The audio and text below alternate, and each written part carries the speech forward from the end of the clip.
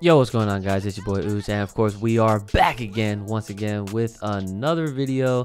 And today we're actually going to be talking about some comic book series that I'm looking forward to within the next few months, at least leading into the summertime. So without further ado, let's just get right into it. Now, I must say, I have to admit, there are loads of different comic book series that I would love to read, but unfortunately I definitely don't have the time nor the money to invest into a buttload of series that like I said, I would just love to jump into. There's a bunch of Marvel and DC that I definitely want to get into, and especially after watching that Snyder cut, man, that John was fire. But I like to humble myself down a little bit more and just enjoy a few series. But it seems like with how times are going and how certain series are just kind of rolling out that we'll be talking about in this video, it's very hard to avoid these ones that I'm about to talk about. Without further ado, let's go into the very first one. Mighty Morphin and Power Rangers. Now, this of course is obviously going to be mentioned in any video that I have to talk about for comic books. The Mighty Morphin and Power Rangers, as you heard me say, yes, they are two separate but tied into each other. They're interconnected series that are currently written by Ryan Parrott, and my man, this guy is a god among men. He has been writing for the Power Rangers comic book line for a very long time now, and I must say, if you have not been reading the comic books, you are literally missing out, because once you start, you're probably not going to want to put them down. Currently right now, Mighty Morphin and Power Rangers are both split between what is the current Mighty Morphin team on Earth and then the Omega Rangers out in the galactic space of all that craziness that's going on. Again, I don't want to spoil it, but something that I wanted to obviously tie this into is talking more about the Astronema one-shot that's actually coming out very soon. Power Rangers Unlimited Heir to Darkness, which drops March 31st, 2021. And let me read you a quick snippet about what it's about. Before she became a Power Ranger, a young girl named Corone was kidnapped by bounty hunters and brainwashed into the assassin known as Astronema by two of the greatest threats in the galaxy, Dark Spectre and Ecliptor. But what is Dark Spectre's true plan, and what does it mean for the new Mighty Morphin and Power Rangers teams? So as I read, yes, Astronema will be in some way intermingling with the current Power Rangers that we know and love, like your favorite Tommy, Jason, Zach, all them characters. At some point in the story, we will see Astronema intermingle with these characters and probably some more. Now, Newsrama did interview LL McKinney, who actually is in charge of this one-shot that of course is going to tie in with the current Mighty Morphin and Power Ranger comic lines, and here's a quick snippet of what they had to say. And if you want to read the full article and interview, I'll definitely include that in the description below. Newsrama writes, L, how did you approach writing the origin story for one of the most memorable Power Ranger characters here with Power Rangers Heir to Darkness? And she responds, I took what made her memorable to fans, both past and present, myself being a huge fan as well, and mixed it with elements that I felt made that season in particular so great. There's a side of Corone we all know is there. You don't get to be second in command of the literal empire of evil for nothing. But with Power Rangers being first and foremost a kids show, it wasn't ever explored in depth. I'm too hyped to be able to get to do that, and I'm very hyped to be getting into reading that one shot. Again, it does come out March 31st, 2021, and it will play a very important role into what's currently going on in both Power Rangers and Mighty Morphin comic book lines. Up next, we're actually still within the realm of Boom Studios, because if you didn't know, the Power Ranger comics have been produced and published by Boom Studios. Berserker is actually something that I didn't really expect to dive into fully, because usually I told myself that I was probably just going to be sticking with Power Rangers, and now I'm actually going back and reading a lot of the Teenage Mutant Ninja Turtles, because I am still currently on a Turtles kick right now. But as soon as I saw Berserker, I was like, you know, there's something about this guy on the cover that looks completely familiar. That looks like Keanu. Oh, it's actually Keanu Reeves. So I did get to read the first issue, and I have to say, if you've ever known of the character, I don't know, Wolverine, aka Logan, combine that concept with John Wick, it is like the perfect way to explain it. But to help you understand it a little bit more, here's a couple snippets about Berserker. A 12-issue limited series from the iconic Keanu Reeves in his must-read comic book writing debut alongside New York Times best-selling co-writer Matt Kinn. Highest-selling original comic book launch in nearly 30 years. Now here's what it's about. The man known only as B is half mortal and half god, cursed and compelled to violence, even at the sacrifice of his sanity. But after wandering the world for centuries, B may have finally found a refuge, working for the US government to fight the battles too violent and too dangerous for anyone else.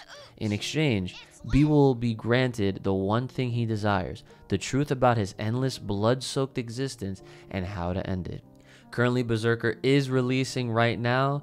Issue number 2 is up next, and like I said, there will be a 12 issue limited series, and it just got announced that this will actually get a Netflix adaptation with a coinciding anime that, of course, Keanu Reeves himself will be playing this character. Now, I'm gonna tell you right now, I haven't been more excited for a Keanu Reeves project since I got word that my man was gonna be in another John Wick and Matrix film. So I'm really excited. I'm looking forward to more Berserker, and you guys should definitely check it out as well. Now, up next, to get away from Boom Studios but not too far off in my opinion, is Radiant Black. Radiant Black actually started back in February by former Power Rangers comics writer Kyle Higgins, and Kyle Higgins again is a very known expert in tokusatsu. So for those that don't know tokusatsu is literally the genre in which Power Rangers basically originated from. You got your Super Sentai, your Kamen Rider, your Ultraman, things of this nature, and Kyle Higgins actually is a part of the team behind the Ultraman comic for Marvel. And so here's a little bit about Radiant Black to get your interests up. Nathan Burnett has just turned 30 and things aren't great. He's working and failing at 2 jobs. His credit card debt is piling up, and his only move is moving back home with his parents. But when Nathan discovers and unlocks the ethereal cosmic radiant, he's given the power to radically change his fortunes. There's just one problem. The powers don't belong to him, and the cosmic beings who created them want them back by any means necessary. So like I mentioned, the story just started. We have 2 issues up so far. Issue 3 is coming up very, very soon. Definitely check it out. It really does have a really realistic feel. You can definitely relate to Nathan, especially if you're, you know, an Uber or Lyft driver, because he actually does have that kind of side hustle right now as he is trying to become a writer. But Radiant Black, like I said, it has a very realistic feel. The art is pretty good, and the story I feel like is going to develop into something that's going to turn into a very astronomically amazing story to enjoy.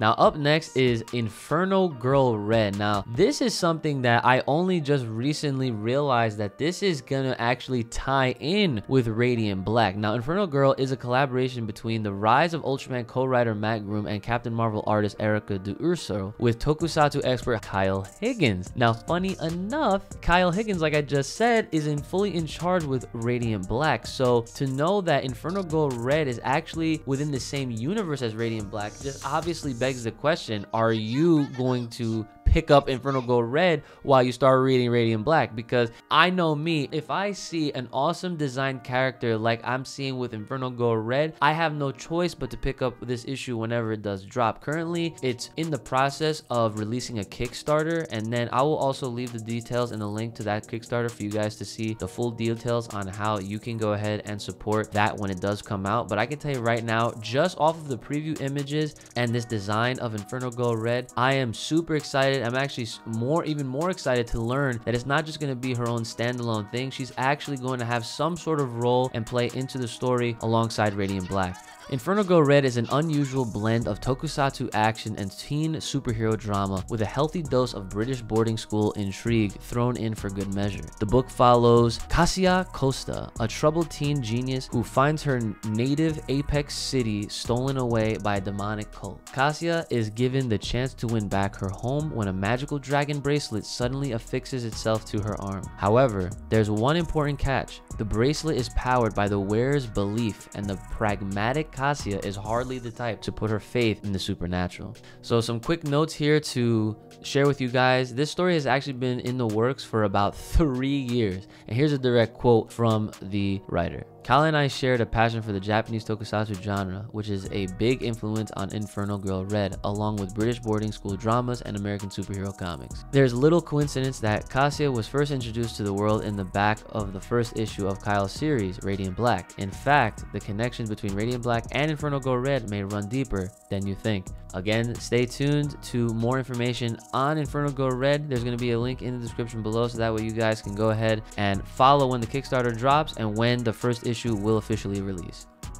And last but not least, of course, it wouldn't be me if I didn't find any other excuse to talk about more Power Rangers, because the one-shots are not done with Astronema. Here is Phantom Ranger Edge of Darkness. This is a character that literally has not been explored as fans would love for the character to be explored. One of the most mysterious characters, and like I said, a character that has not been explored at all or not enough, is finally getting an origin story, a backstory that we've been waiting to see that ties into literally everything. Answering Zordon's call, the Phantom Ranger investigates the aftermath of an Imperial attack, only to discover their connection to an ancient evil he encountered long ago, which may have finally returned to threaten the entire universe. Now, I'm not sure exactly when this story will take place, and I'm sure we're going to find that out on June 30th this year of 2021 when it does come out. But I will tell you this right now, just looking at the cover, my man is holding none other than Baby Rita. So I think that this is gonna be a banger, and I'm super looking forward to seeing where this goes and how the story is told, which, by the way, is